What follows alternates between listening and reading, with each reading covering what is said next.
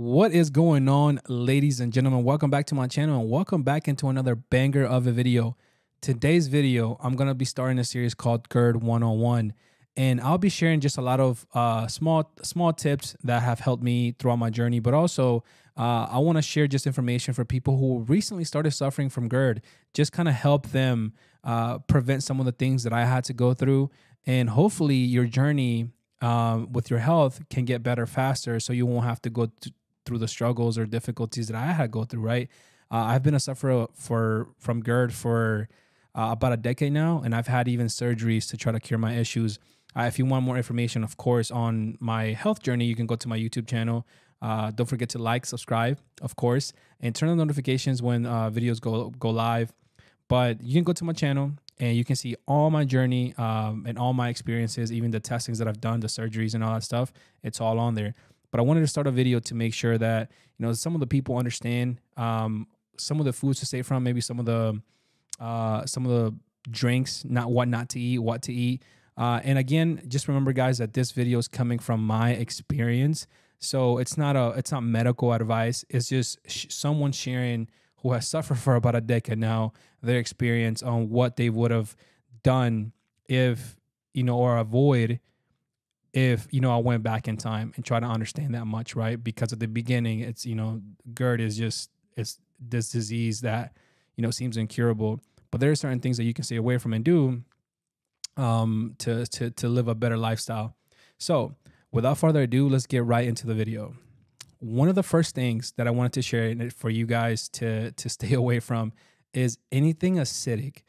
And it sounds kind of basic, right? Like if you're suffering from acid reflux and you eat or drink that's something acidic, it's probably going to cause you more acid reflux, right? It's just basic things. Of course, there's different things that can go into it. For example, there's cases, and I've seen some of this, and you guys, if you're doing your research, you might know some of this, that there's cases, which is rare. I haven't met too many people like this, but where they are overproducing, or they are underproducing acid. So whenever they eat something that's acidic, for example, like apple cider vinegar, apparently it helps their acid reflux issues.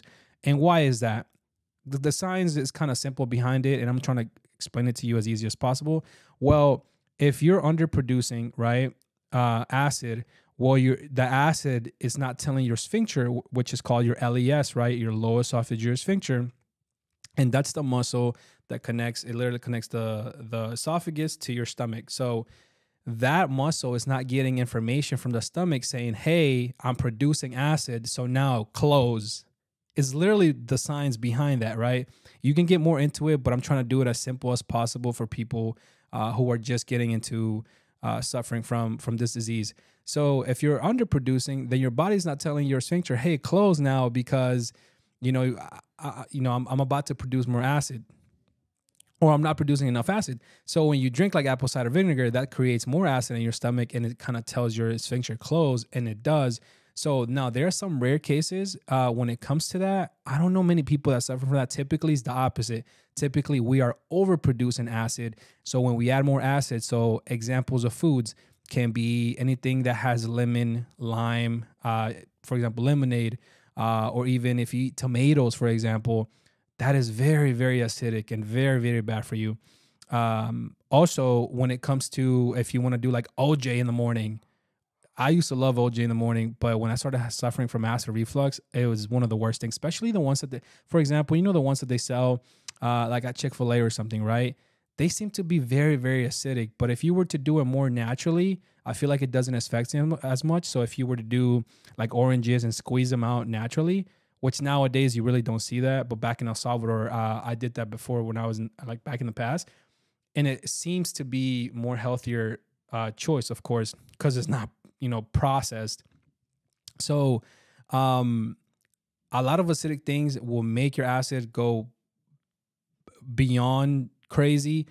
And on top of that, not just the acid part itself, but let's say if you are someone that eats at 7 p.m. or at 8 p.m. and then you go to sleep at 10, well, your body is still trying to digest the food or anything acidic that you ate. And now you're going to have issues with acid reflux, especially at night because of the gravity, right? Gravity for acid reflux people can be a blessing or can be a curse, especially at night when you go to sleep.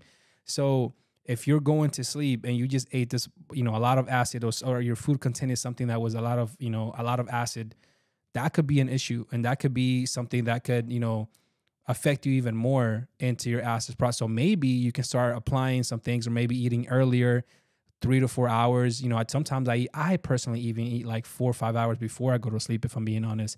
Something that I've gotten used to. And I've done a test that's called the gastric emptying study for to see how fast my stomach digests the food. And it takes me about 3 hours. So if I pass 4 hours, 5 hours, I know that my food has been digested. And for the most part, I won't struggle so much from acid reflux, right? Another thing that can affect you is spicy foods. And I know a lot of my my Mexican friends, my Indian friends, or people who just love spicy foods. I'm sorry, but spicy foods is something that it triggers a lot. And to be honest, I feel like even spicy foods trigger even more of my gastritis. I feel it actually feels a little bit more painful whenever I do eat something spicy. But spicy foods are something that I feel like are detrimental to me. It's like it doesn't matter what time I eat, it doesn't matter when I eat it. Spicy foods will get me all the time, specifically because I continue to suffer from Gerd issues even after my surgeries. So staying away from spicy foods as much as you can, it's gonna be a blessing for you. Now, I'm not saying, don't even a little bit spicy, but depending on your issues and how bad they are, until you start finding out what works for you, just try to be disciplined and try to stay away from it. Because, if you're at the beginning stages of GERD or acid reflux or anything like that, just remember that you got to learn your body now. You got to learn what's affecting and what's causing your body. Because again, what's affecting me might not be affecting you, and what's affecting you might not be affecting me. So learn the way your body works and what is something that's affecting it or causing certain issues. But typically, for the most part, spicy foods, especially if you've always been eating spicy foods, there is a reason why your body cannot tolerate it anymore. Just remember that. There's a reason why your body is being affected by spicy foods. So maybe it was the spicy foods that caused something. Maybe it was the acidic foods that caused something, right? And maybe some of the things that I will add in the video in a little bit are some of the things that cause. So you got to learn and see what's causing the spicy foods. But for me, personally, I can't really do too spicy. You know what I'll do sometimes though? If I know there's a spicy food or something that has a lot of, spice in it that I know will burn my throat and my esophagus, what I'll do is I'll probably eat that first and then the rest of the food afterwards, right? So I'll follow up with the rest of the food, maybe that's not acidic. So hopefully like the food that's not acidic ends on top of the food that's spicy. And then for some time, you won't feel as much of the acid reflux. But eventually, remember, the acid is still breaking everything down. So at the end, you will still feel some type of some of the whatever that spice was left with the acid. You'll still feel that in your esophagus. Unfortunately, it's just the way that it goes. So of course, avoiding it is the best option, but if you have to, sometimes if you go to a party or maybe Thanksgiving or the holidays, you never know. Food is delicious. Maybe try to eat a little bit and just eat it first, and then do the rest of the foods under, and then follow it up with water. Keep drinking water or something that can soothe your throat. Maybe like tea or something like chamomile tea. That can be something that can help you. Who knows? But again, it's part of learning your body and learning what to eat and what not to eat, and maybe even when to eat it. But spicy food for me, I really just try to delete everything as much as I can. Luckily for me, I've never been a spicy food person in general, so that's a blessing for me. But anything else, I know it gets crazy for me. Let's move on to another thing that can be really, really bad for you if you're suffering from GERD, and depending on your issues, it can be even worse. So other things that you need to stay from is gassy drinks or foods that make you gassy or even make you bloated. any of those things that can make you gassy or bloated, it's really, really going to affect you. For example, simple things like Coke, fizzy drinks, even when it comes to foods, broccoli can cause gas in you. Obviously, it depends on you to see if it does, but it's something that it's a trial, right? You can try to see certain foods, and whenever you eat or drink, see what causes you the worst. So if you're suffering from GERD, maybe gassy drinks might not be something that's really making you the worst. But if it is something like you're drinking Coke in general, the sugar that the Coke has can make you gassy. I mean, can make you have even more acid reflux on top of the gas. So even going back to like acidic things, fuck, I lost it. So let's move on to another thing that can. So let's move on into other things that can make you. Wait. So let's move on into other things that can affect your GERD. And in this situation, for me, and it's really, really bad, is anything that causes me to have gas or make me feel bloated. For example, drinks are like something like Cokes, right? Any sodas, anything that's fizzy, that's gonna cause, to have more bubbles. It's tough. For example, even when it comes to food, broccoli can cause some of that, right? I've noted that a lot of vegetables, especially if they're not cooked well, they can cause me a lot of gas. And I know I'm not the only one that has suffered from that. I've seen other people and I've heard from other people that suffer from it. So even that can cause me a lot of gas. If drinking from a straw can cause you to have gas, because when you're drinking through a straw, there's a lot of air bubbles that can cut up. And when you're drinking it, those air bubbles obviously go to your stomach and can make you feel bloated or make you feel gassy, surprisingly enough. So again, maybe some drinks like Cokes or anything like that maybe are not, what's causing your GERD by any chance or making it worse. But I will say, even the sugar that's in the Coke can cause you to have more acid reflux, because sugar does cause more acid reflux. But it could or could not be the case for you, but it's something that I feel like you should be aware of, because for me, in my case, especially now after having surgeries, gas and bloatiness are a real issue. I did not understand how bloatiness can be, I mean, so hard on me. Like you can actually feel pain in your intestines and your stomach from just feeling bloatedness, right? From so much gas being around. Something extreme, and this is because I've had surgeries, right? So if you're new to this, you probably haven't, but let me give you a crazy example. After having surgeries, I started having more, issues with gas and food every time I eat. It doesn't matter what I eat, when I eat, it does not matter. But even on the x-rays, when I went to get checked with my links, you can see the amount of gas that's on my intestines and on my stomach. I mean, half of it just looks like it's filled with gas. Now you might think, well, it's kind of natural, it's your intestines, but it's not supposed to be like that. It's way too much gas all over my stomach. So I constantly feel some type of bloatiness or constantly feel some type of gas, and I have to pass gas. And it's the unfortunate situation. Again, some of the reasons as to why I even created my channel. So make sure and test out to see if gas is something, or some gassy foods, or anything that's like that causes anything bubblish in your stomach. Test those out to see if that's causing. But feeling is just even worse. Especially again, if you go back to like the sodas example. I mean, if you're drinking all that sugar in general, it's not even good for you in the first place.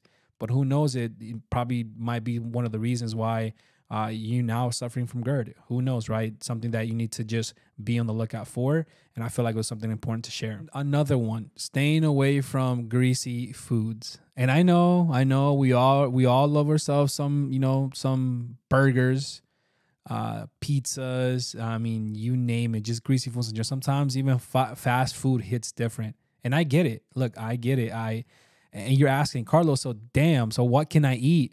To be honest, when it comes to GERD, it's a lot of things you can't eat. But again, you have to figure out what's causing and what is affecting you more in your issues, right?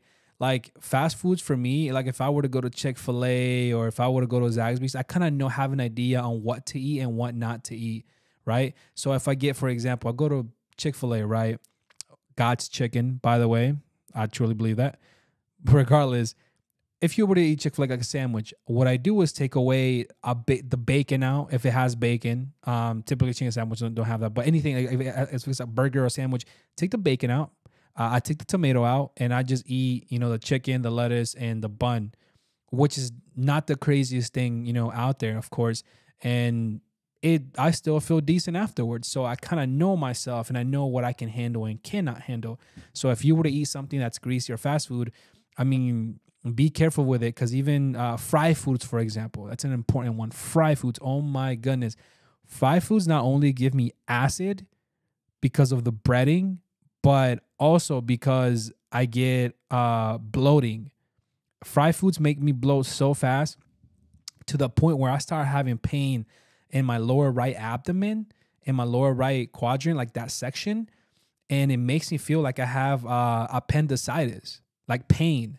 And I'm like, bro, so when it comes to having these greasy foods or even when it comes to having these fried foods, I really try to stay away from as much as possible. You know what I do though? If I were to eat something like that's greasy or, or something heavy like that, try to cook it at your house with a healthier oil, right? With olive oil, coconut oil.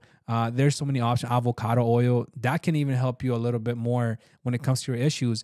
And then you can figure out maybe it's the grease they're using at the fast food restaurants that's causing, the issues within you, right? Maybe it's not just the food itself. Maybe it's the grease. Maybe it's the type of breading, right? You can try at home and see if you can do a different type of breading, if that affects you or not. That is a very important part, because you start to narrow down what is and what isn't really causing it. And eventually your lifestyle will get even better because now your body knows what it can and cannot take, right? And eventually, if you stay away from certain foods, I've heard some people that say stayed away from certain foods, in the future, when they consume them again, it doesn't have that major effect on them no more, because they kind of healed their gut from it, right?